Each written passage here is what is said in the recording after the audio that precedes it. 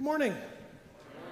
Great to see you all here. So many faces this morning. Welcome to St. John. I'm Pastor Eric, one of the pastors at Our Savior in Norfolk, who is helping out here during the pastoral vacancy. It's great to have you all here. It's great to see God gather so many of us here to receive His gifts for us this morning, His Word and His sacraments. I'm with Pastor Joe, as always, this morning. He'll be leading liturgy this morning. We are continuing. It's the 14th week of Pentecost. I forgot to say that last night.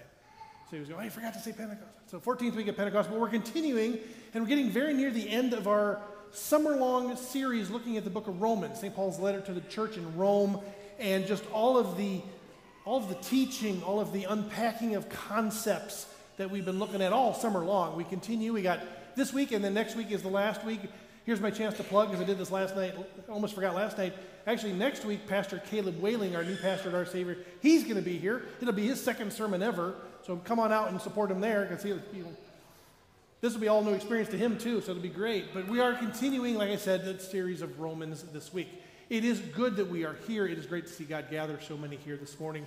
We are receiving new members this morning. We are receiving new Stevens ministers this morning. There's a children's message, all sorts of stuff. And the first thing we do every week is we start by standing. I invite you to stand and greet each other with the peace of Christ.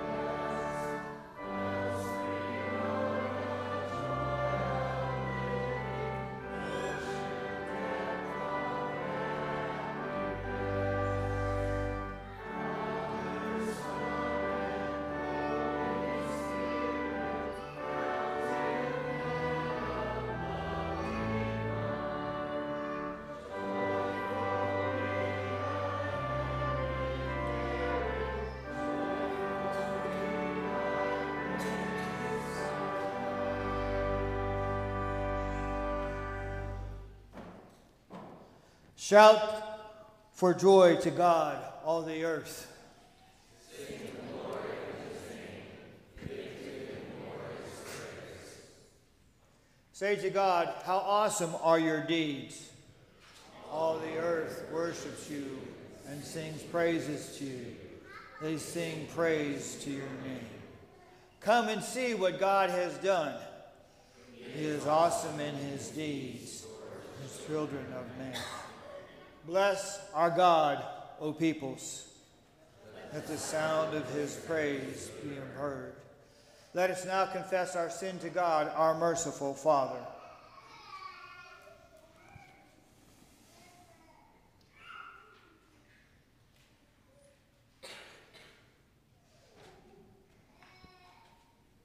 O most gracious God, we admit and confess our sinfulness. We know well that we are by nature sinful and unclean. Daily we have done things we ought not to have done, and have not done that which we have been doing as your faithful servants. We have been unforgiving, loveless, and careless in the stewardship of your creation. We deserve your punishment in this life and for eternity. Trusting in your mercy, we come to you for forgiveness. Our trust is not in ourselves, but in the merits of our Savior, Jesus Christ. Have mercy on us, O God. Grant us remission of all our sins, and guide us into renewed lives that reflect your goodness and love. God has indeed gracious and merciful, and hears our supplications by the command of my Lord Jesus Christ as his called and ordained servant. I therefore forgive you all your sins in the name of the Father, Son, and Holy Spirit. Amen. The Lord be with you. Let us pray together the collect of the day.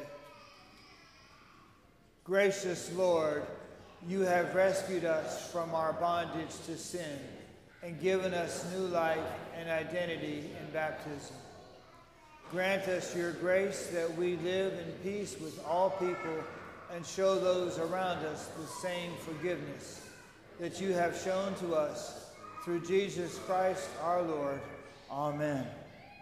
Congregation may be seated for the readings.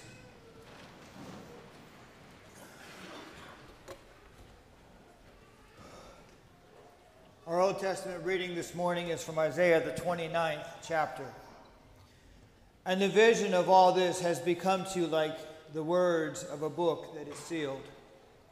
When men give it to one who can read, saying, "Read this," he says, "I cannot, for it is sealed." And when they give the book to one who cannot read, saying, "Read this," he says, "I cannot read." And the Lord said, "Because this people draw near with their mouth and honor me with their lips, while their hearts are far from me. And their fear of me is a commandment taught by men. Therefore, behold, I will again do wonderful things with this people.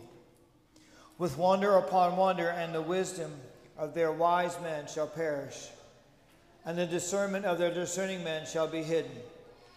Ah, you who hide deep from the Lord your counsel, whose deeds are in the dark, and who say, who sees us? Who knows us?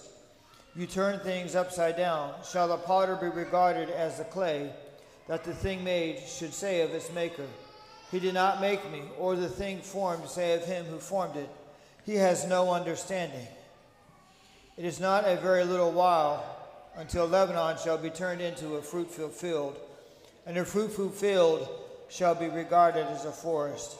In that day the deaf shall hear the words of a book, and out of their gloom and darkness the eyes of the blind shall see. The meek shall obtain fresh joy in the Lord, and the poor among mankind shall exult in the Holy One of Israel. This is the word of the Lord. Our epistle is Romans 14, and as Pastor Gerbic said, is the basis for his message this morning. As for the one who is weak in faith, welcome him, but not to quarrel over opinions. One person believes he may eat anything, while the weak person eats only vegetables. Let not the one who eats despise the one who abstains, and let not the one who abstains pass judgment on the one who eats. For God has welcomed him. Who are you to pass judgment on the servant of another? It is before his own master that he stands or falls, and he will be upheld, for the Lord is able to make him stand. One person esteems one day as better than another, while another esteems all days alike. Each one should be fully convinced in his own mind. The one who observes the day and the one who observes it in honor of the Lord. The one who eats in honor of the Lord, since he gives thanks to God, while the one who abstains in honor to the Lord, gives thanks to God. For none of us lives to himself, and none of us dies to himself. For if we live to the Lord, and if we die to the Lord. So then, whether we live or whether we die, we are the Lord's. For to this end Christ died and lived again, that he might be Lord both of the dead and of the living. Therefore let us not pass judgment on the one another any longer, but rather decide never to put a stumbling block or a hindrance in the way of a brother. I know and am persuaded in the Lord Jesus that nothing is unclean in itself, but it is unclean for anyone who thinks it unclean. For if your brother is grieved by what you eat, you are no longer walking in love by what you eat. Do not destroy the one for whom Christ died. Do not let what you regard as good be spoken of as evil. This is the word of the Lord. Please rise for the Holy Gospel according to St. Mark, the 7th chapter. Glory to you, O Lord. Now when the Pharisees gathered to him and some of the scribes who had come from Jerusalem, they saw that some of his disciples ate with hands that were defiled, that is, unwashed. For the Pharisees and all the Jews do not eat unless they wash their hands, holding to the tradition of elders. And when they come from the marketplace, they do not eat unless they wash. And there are many other traditions that they observe, such as the washing of cups and pots and copper vessels and dining couches. And the Pharisees and the scribes asked him, "Why do your disciples not walk according to the tradition of the elders, but eat with defiled hands?" And he said to them, "Well did Isaiah prophesy of you hypocrites, as it is written, 'This people honors me with their lips, but their heart is far from me. In vain do they worship me, teaching as doctrines of the commandments of men. You leave the commandment of God and hold to the tradition of men.' And he said to them, 'You have a fine way of rejecting the commandment of God in order to establish your tradition. For Moses said, honor your father and your mother, and whoever reviles father or mother must surely die. But you say, if a man tells his father or mother, whatever you would have received or gained from me is korban, that is given to God, then you no longer permit him to do anything for his father or mother, thus making void the word of God by your tradition that you have handed down, and many such things you do. This is the gospel of the Lord. Praise to you, Lord Christ. And this time we invite the congregation to be seated and all of our young children to come forward, and Mrs. Erickson, our 5th grade teacher, to come forward for our children's message.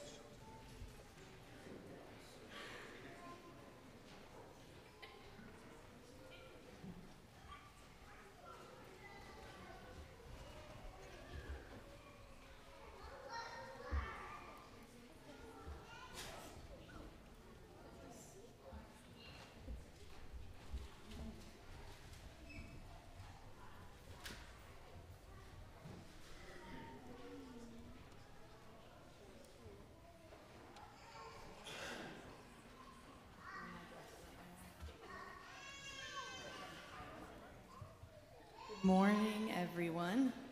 I have a question that I need you to think about first. If I asked you what the golden rule was, what would you tell me? What's the golden rule?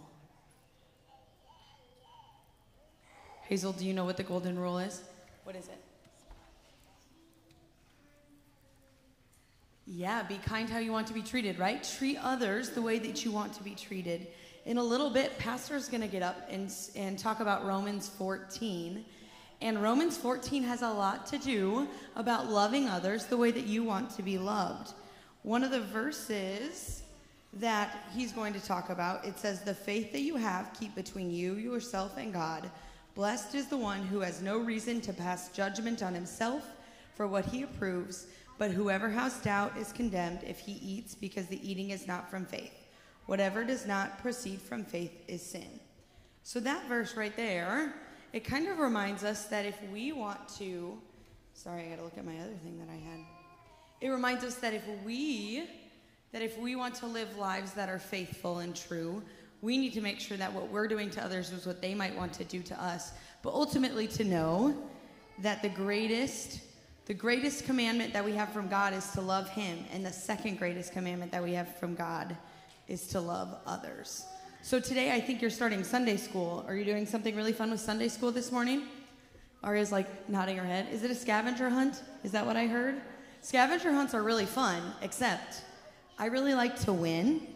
And when I like to win, I don't always treat everyone like I love them. Or I don't always treat everyone like I would want to be treated.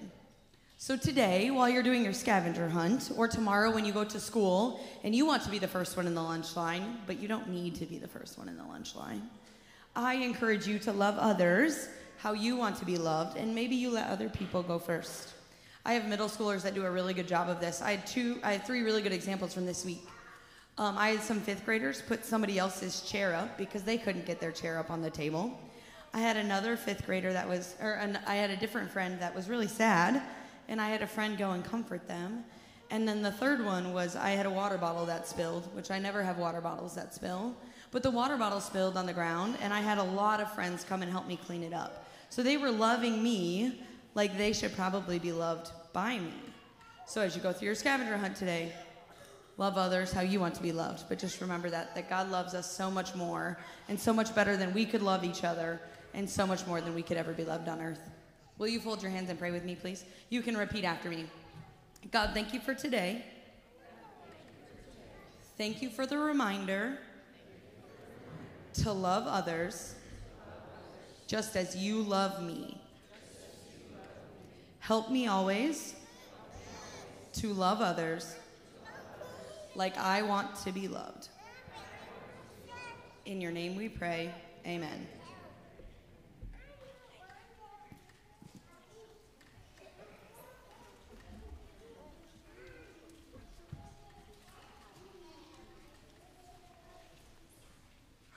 As our children and their parents return to the seats, I invite the rest of the congregation to stand so that we may confess our common faith using the words of the Apostles' Creed once we get everybody settled.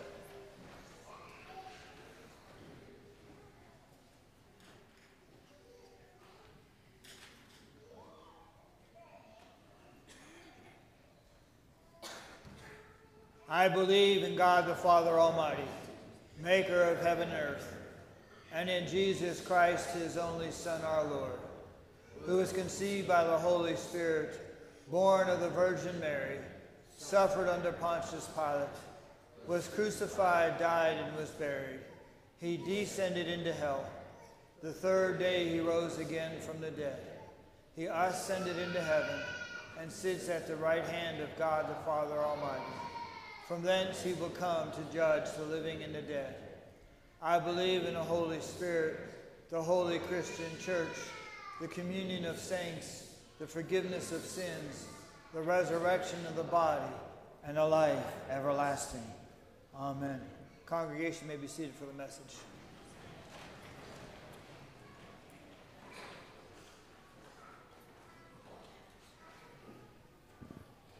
Well, grace, mercy, and peace be with you from God our Father and our Lord and Savior, Jesus Christ. Amen. It's school year, right? We're back into school. Today starts Sunday school, right? We're doing the scavenger hunt, as Ms. Erickson just mentioned.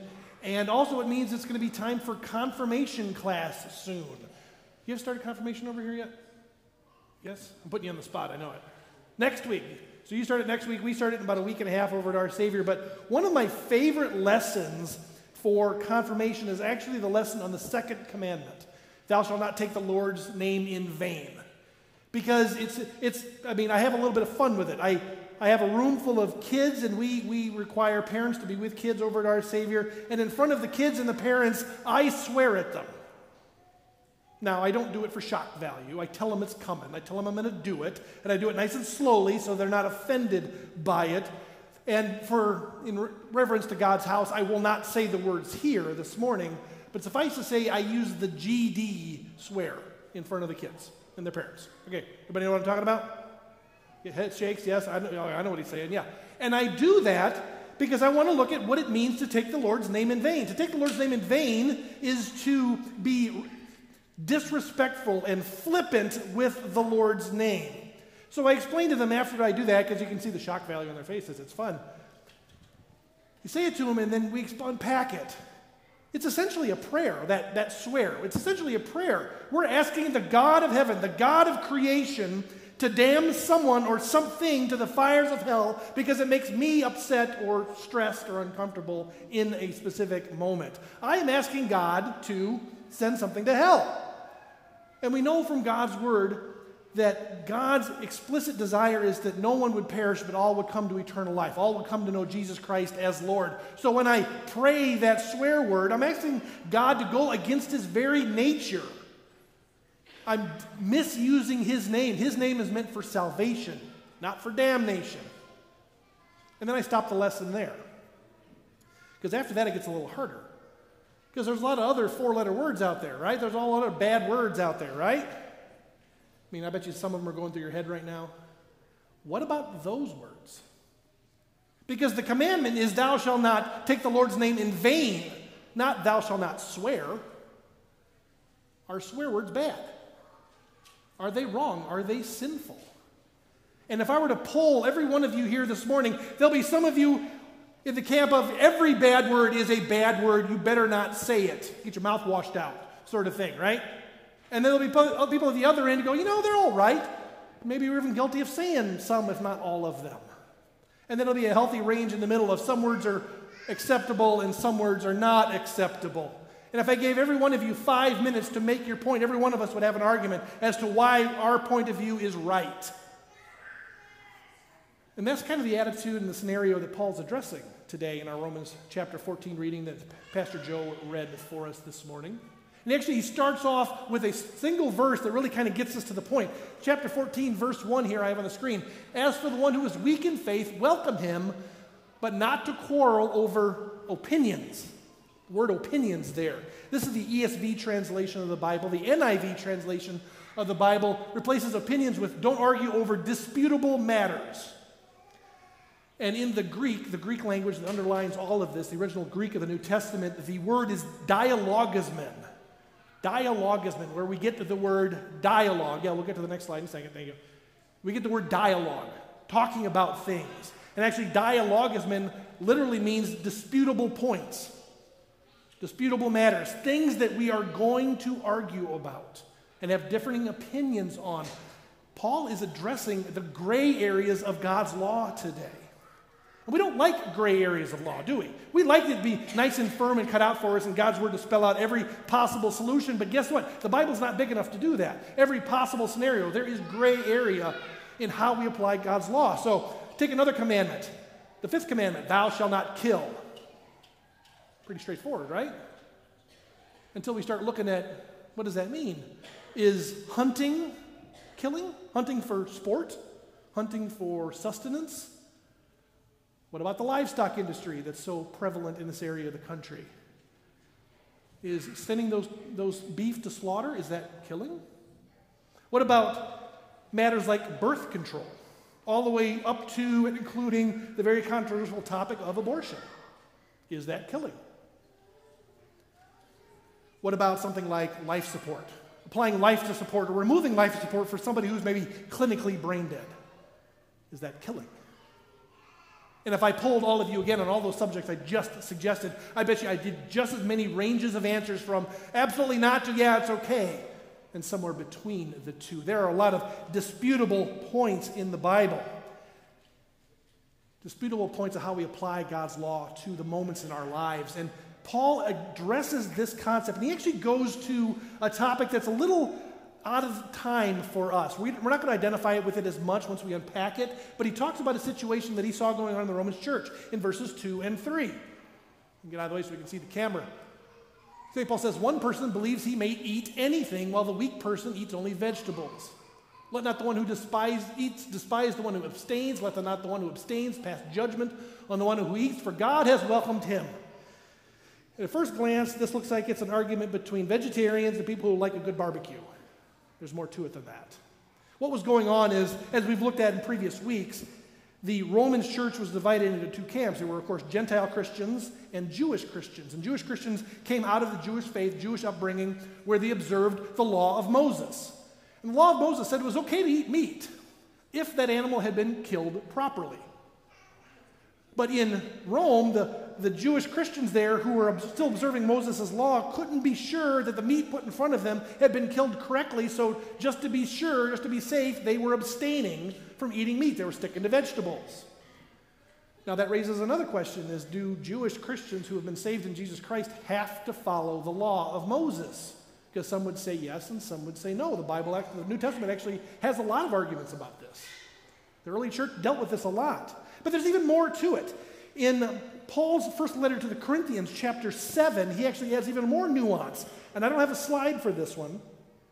But St. Paul says, some people are still so accustomed to idols that when they eat sacrificed food, they think it's been sacrificed to a god, and since their conscience is weak, it is defiled.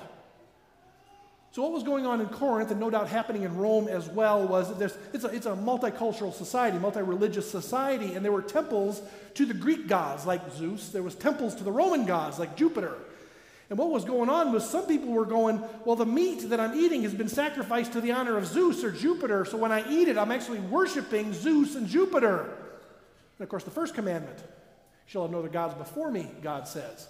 Their consciences were being defiled because they thought they were worshiping a false god when they ate the meat, so they weren't eating the meat. And there were others going, well, Zeus and Jupiter are just fictional characters, so it doesn't really matter. They're not going to be offended if you eat or don't eat to it. They're not real. And people were going, it doesn't matter. And there's this wide range of opinions going on in the early church, whether it's okay to eat meat, whether it's because it's not been killed correctly or it's being sacrificed to a different god. And others going, no, it's absolutely okay. Paul's dealing with a wide range of answers on how to apply the law here. It's a gray area. It's a dialogism. And here Paul offers us counsel. And it's really the same thing we've been looking at over the last several weeks as we've been looking at different chapters of Romans. Because every one of these chapters we've been looking at recently, Paul has been taking a topic that divides and is encouraging unity. In chapter 11, he was talking about the cultural divide between the Gentile Christians and the Jewish Christians. Chapter 12, he's talking about how our different gifts, our different skills, our different opinions can divide us. Last week, chapter 13, we were looking at how our opinions on the government can divide us. And this week, he's approaching how the law, the application of God's law in creation, can divide us. And each time, he draws us back towards true Christian unity together. Last week, chapter 13, Paul summarizes the Ten Commandments just like Jesus does. He quotes Jesus when he says, and we heard it here a moment ago, you shall love your neighbor as yourself. It's the golden rule. Do unto others as you would have them do unto you. You shall love your neighbors as yourself. So Paul draws us back towards unity with our Christian brothers and sisters, our neighbors. And the way he approaches it in this chapter, he looks at verses 7 and 8 today. And in 7 and 8, he says these words, one person, back up. Oh, no, you're right. For none of us lives to himself, and none of us dies to himself. For if we live to the Lord, and if we die to the Lord. So that whether we live or die, we are the Lord's. Paul is drawing us back to our identity as Christians, that we are not out for ourselves anymore. We are not a lone island anymore. We are part of a Christian community, a church. Because Christ has died for us, right? Christ went to the cross to redeem us back, despite our sin, redeem us back to his Heavenly Father, our Heavenly Father. And despite our sin, Jesus has loved us as a true neighbor. Despite the fact that we disagree with him about things, he has loved us as a true neighbor, and he died to save us from our sins. And then we receive the promises of the salvation in the waters of our baptism, right? And in the waters of our baptism, we have been put to death just like Christ has been put to death. And as we come up out of the waters of baptism, we rise to new life just as Jesus came to life again on that Easter Sunday. And we now live as a part of Jesus. We are part of his body, the church, right? That's the metaphor for the church, his body. that Jesus does everything to the glory of God in heaven, and now that we are a part of him and not living for ourselves, everything we do is done to the glory of God. It's the connection Paul is making.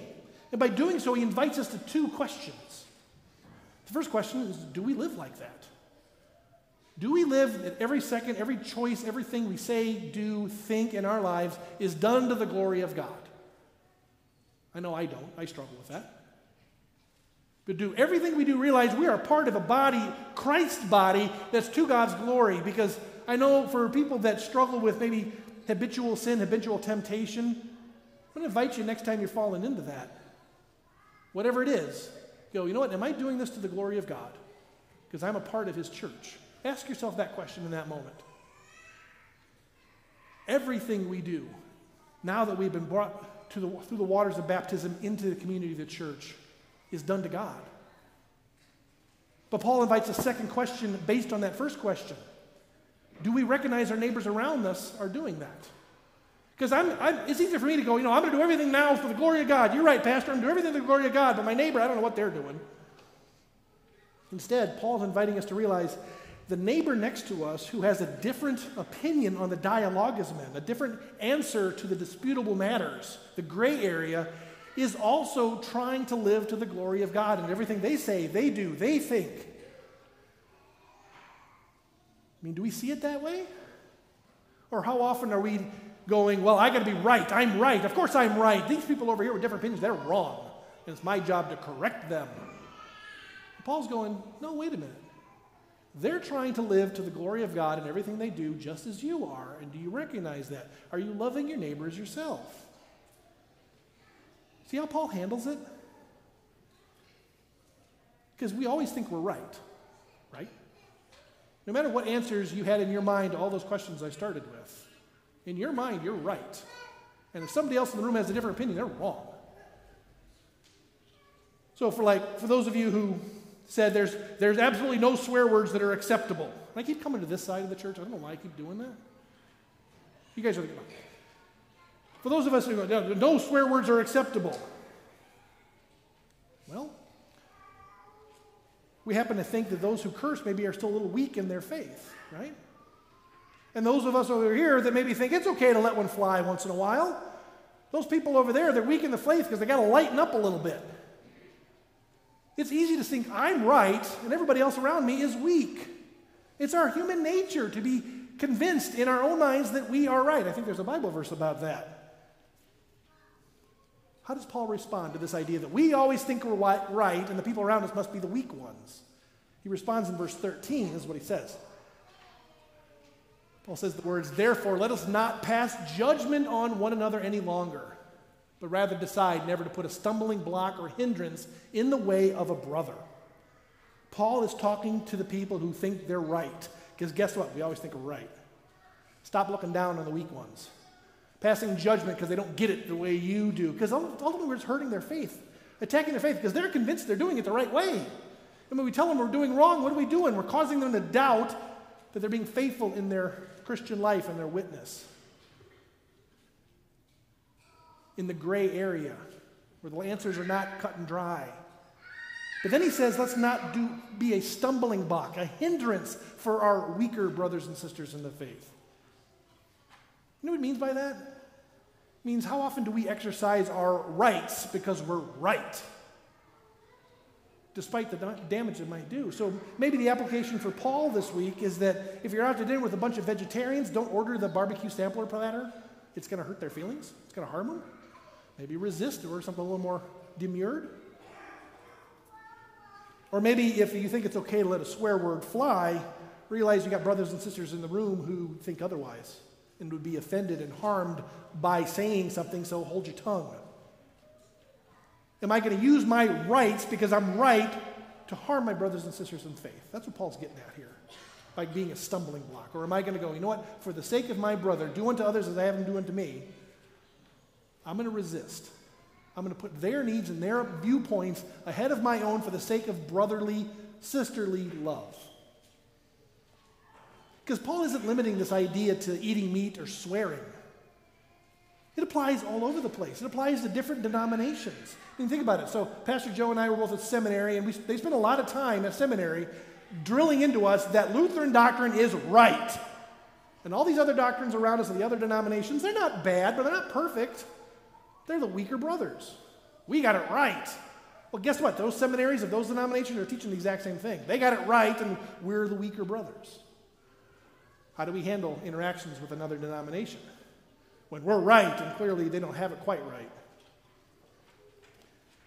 I had to resist the idea of using this sermon to talk about worship styles, the worship wars of traditional worship versus contemporary worship, because both camps know they're right, and we've had decades of arguing about it in the church.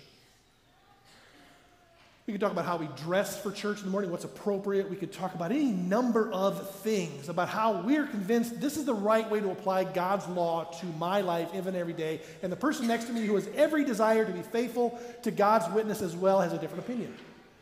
How do we deal with them? You see Paul's ultimate command, his ultimate message here in this? It's not about seeking to be right, because we know we're right, but instead, you realize in our rightness, we can be harming the faith of the person next to us. Rather than putting the best construction and everything, doing what's necessary for the sake of the other, because that's exactly the example of Jesus. In all of these chapters I mentioned earlier about Paul addressing unity in the church, he never commands us to do anything that we haven't already seen Jesus Christ do perfectly, right? Jesus is God.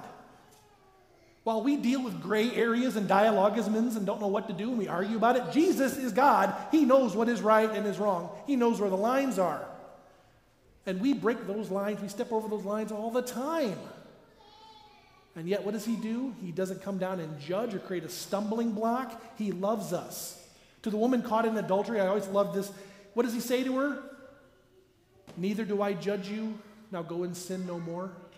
She was in the wrong. He knew it. Everybody in the crowd knows it. But he shows her love and compassion and care because he chooses to be a loving neighbor to everyone around him. We are Jesus' weaker brothers and sisters. Yet he chooses to love us. He chooses what's in our best interest by coming down and taking our sin and our mistakes and our messing up the law onto himself for our sake. Loving his neighbors as himself. So Paul invites us into that same reality. He invites us into realizing that Jesus is our true brother. He's the head of the church, of course. He's invited us into a family, a community with him. And in this side of creation, there's gray area. We don't like it. We wish it was all cut and dry, black and white, but there are gray areas in how we apply God's law. But God has given us grace, found in our Lord Jesus Christ. Grace to show love to each other. Amen? Amen.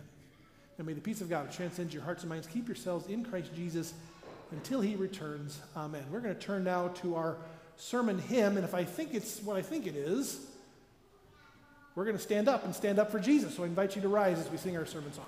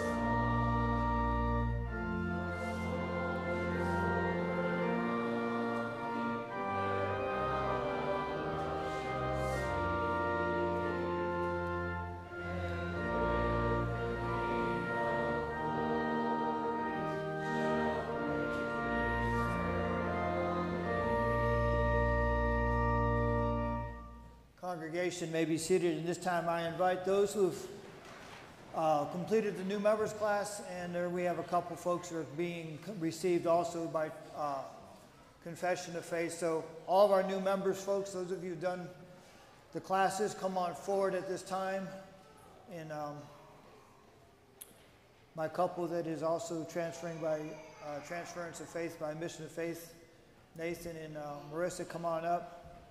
Robert, Shelley, Melinda, Sheila, Kylie, Mindy, if you're here. There you are.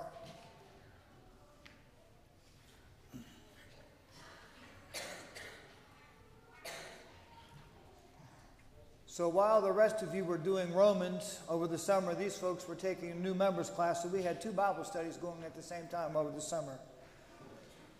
Brothers and sisters, your commitment to the Word of God, the Lord's Supper, living according to His Word, supporting our congregation with prayers and gifts, and becoming members of this congregation is deeply valued. It is not just an integral, but also essential to our community. Therefore, upon this your confession of faith, I publicly acknowledge and welcome you as members of St. John Lutheran Church, Missouri Synod, Battle Creek, Nebraska. May you receive the Lord's Supper and participate with us in all the blessings of salvation that our Lord has given to His church. In the name of the Father, and of the Son, and of the Holy Spirit. Amen. Let us pray. Lord God, Heavenly Father, we thank and praise you for bringing these, your sons and daughters, to the knowledge of your Son, our Savior, Jesus Christ, and enabling them to believe and confess his saving name. Grant that by your word and spirit they may continue to be steadfast in the one true faith and the fellowship of this congregation until the day of Christ's return. Through Jesus Christ, your Son, our Lord, who lives and reigns with you in the Holy Spirit, one God, now and forever. Amen. I invite you to please stay after service because we have some gifts for you during the ice cream social. You may return to your seats, and in this time, I'll invite all of those who have done Stephen Ministries to come forward while these folks return to their seats.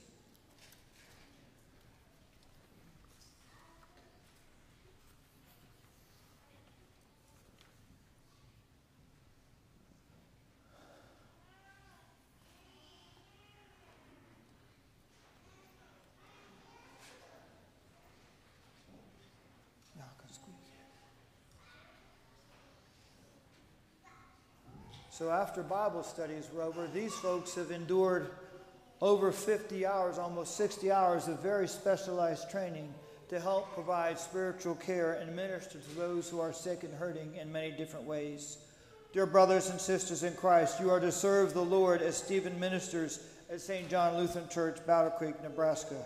Your role is of utmost importance as you will be enlightened by your Holy Spirit, all who speak to others the message of salvation through Jesus' blood and merit.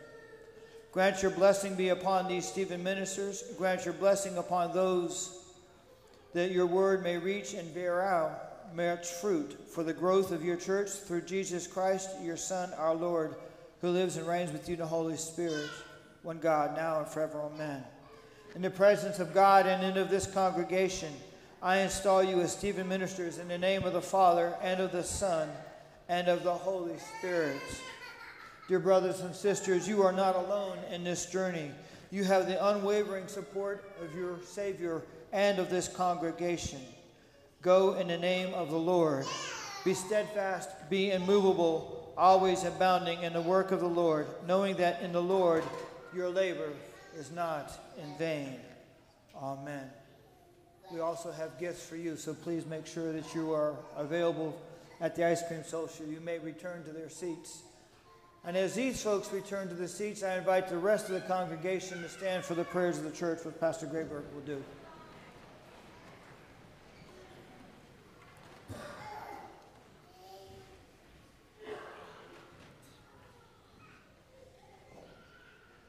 So as Pastor Joe mentioned, we're going to go into our time of prayer. As always, I invite you to take the bulletin you received in your way in with you. The inside back cover lists all the prayers that we've been asked by our brothers and sisters to lift up before the Lord in prayer today. We're praying for Emma Kay, Carolyn Prainer, Dennison LaDonna Rowert, and Karen Ritterbush. In addition, not listed in your bulletin, we're actually praying for Pastor Joe And for his wife Gail, this week is on Friday. They head out to surgery in Maryland for Gail. So we're going to be praying for Gail and praying for their safe travels on their journey. Let's go to our Heavenly Father in prayer, shall we?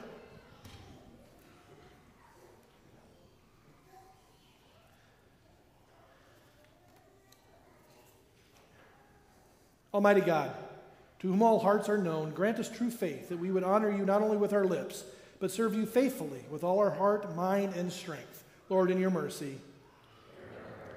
Almighty God, preserve us from rejecting your commandments for the doctrines of men. By your Spirit's aid, lead all Christians to keep your commandments in thought, word, and deed, honoring you in all that we do. Lord, in your mercy.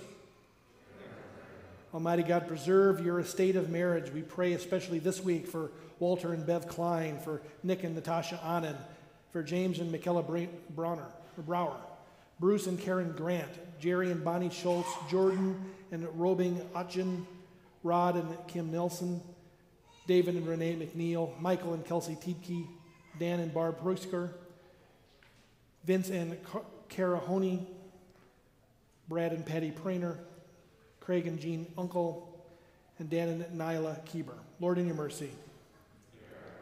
Lord God, we lift before you this day the new members we have received into this congregation, that the body of Christ may be built up by their gifts and witnesses and experiences. Lord God, help them to be a true blessing to this congregation as we are a blessing to them in ministry as well.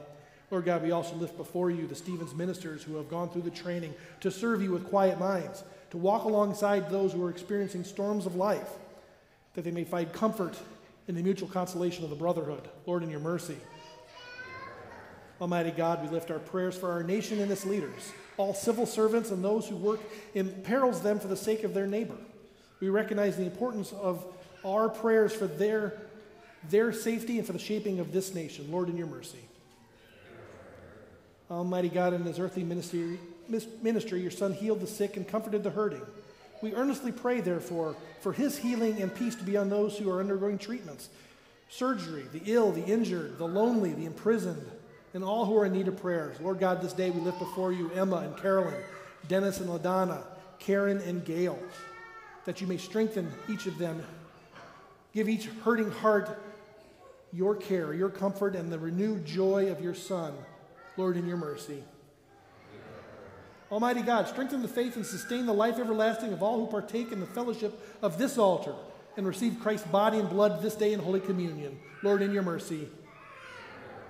Into your hands we commend all for whom we pray, trusting in your mercy, through Jesus Christ, your Son, our Lord, who lives and reigns with you in the Holy Spirit, one God, now and forever.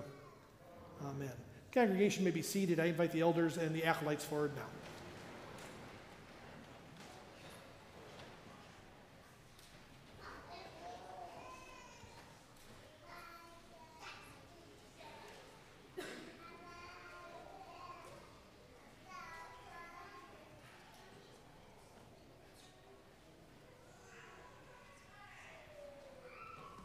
Energy returned to the school building as just over a week ago, as students and families returned to pack the sanctuary for opening chapel. Book bags and school supplies were then brought to the classrooms to get settled before the big first day. The next morning, students returned, filled the hallways with zest, laughter, and excitement. As we begin a new school year, we're reminded of the fresh new start we receive every day through the forgiveness offered through Jesus. As we embark on this journey, we aim to help our students and families reinforce their rootedness in Christ. We do this with your help and your partnership. Every prayer, devotion, Bible verse, religion lesson, life lesson, field trip, chapel message, and worship song helps to lay a foundation that is rooted in Christ. This wouldn't be possible without your prayers, acts of service, and financial backing for our school. Your offering supports a wide array of ministry opportunities across the St. John's campus. This includes a day-to-day spiritual guidance, the study of Scripture, religion instruction, and the opportunity for our students to step out as faith leaders. It also includes day-to-day experiences where students have an opportunity to live out their faith in a nurturing environment. Thank you for supporting St. John Ministries.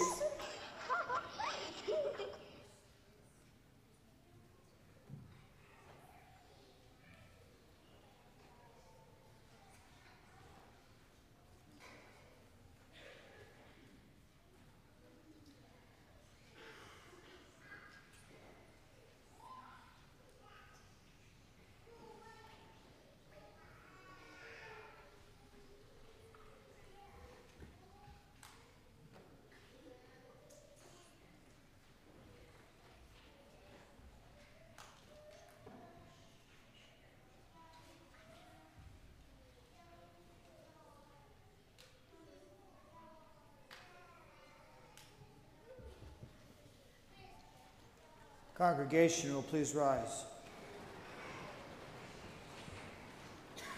The Lord be with you. Lift up your hearts. Let us give thanks to the Lord our God. Lord, remember us in your kingdom and teach us to pray. Our Father, who art in heaven, hallowed be thy name. Thy kingdom come. Thy will be done, on earth as it is in heaven. Give us this day our daily bread, and forgive us our trespasses, as we forgive those who trespass against us. And lead us not into temptation, but deliver us from evil. For thine is the kingdom, and the power, and the glory, forever and ever. Amen.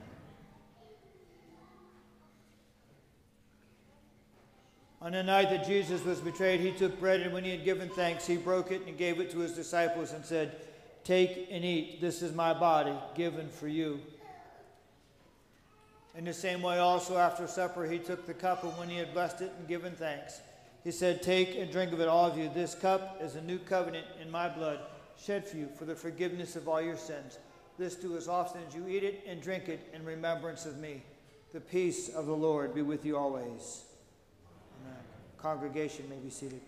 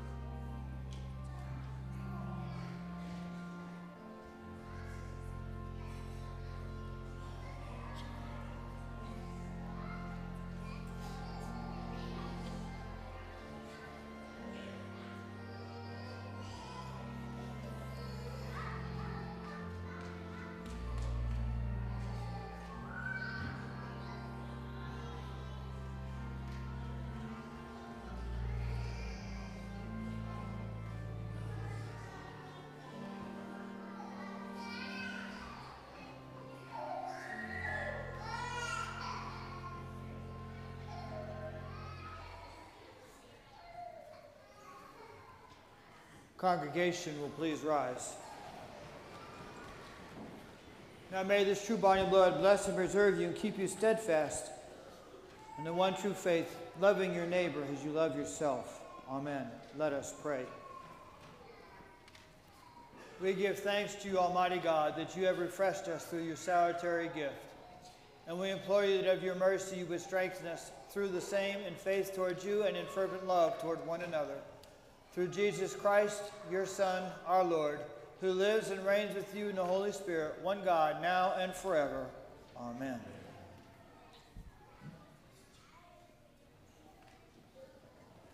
The Lord bless you and keep you. The Lord make his face shine upon you and be gracious to you. The Lord look upon you with favor and give you his everlasting peace. Amen.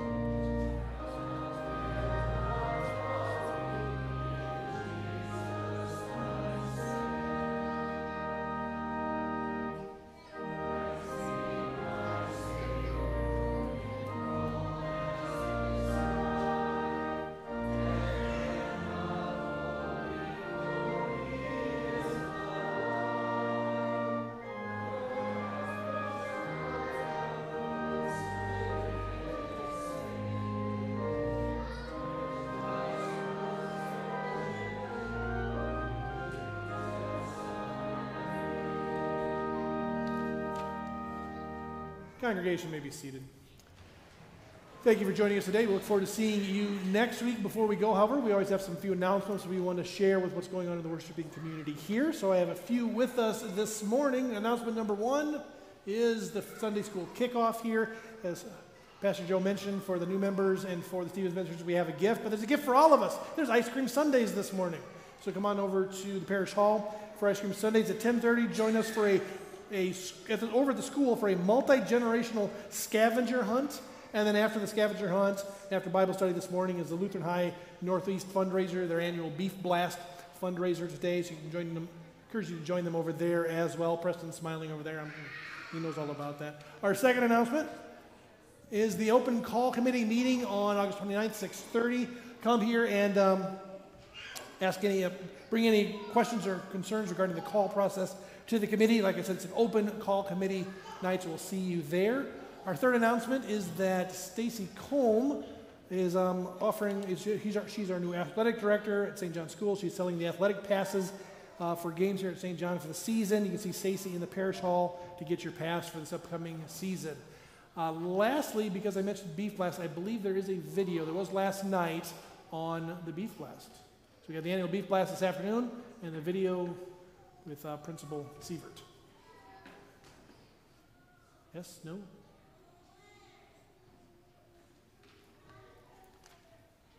Our big event of the year. It's the Beef Blast fundraiser auction, and it's on Sunday, August 25th, with the doors opening at 11 a.m. So come on out, bring the whole family. You get a nice roast beef meal. There's silent and live auctions, and there's tons of fun for the kids. We've got inflatables, we've got face painting, we've got science experiments. It's a lot of fun. We open the doors at 11 a.m. Live auction starts at 1 p.m. And if you want to see all the items for bid, go to our website, lhne.org, and you can register and see all the silent auction items and even bid on them, and then see the live auction items, which starts at 1 p.m. We hope to see you up here Sunday, August 25th, starting at 11 a.m. God bless.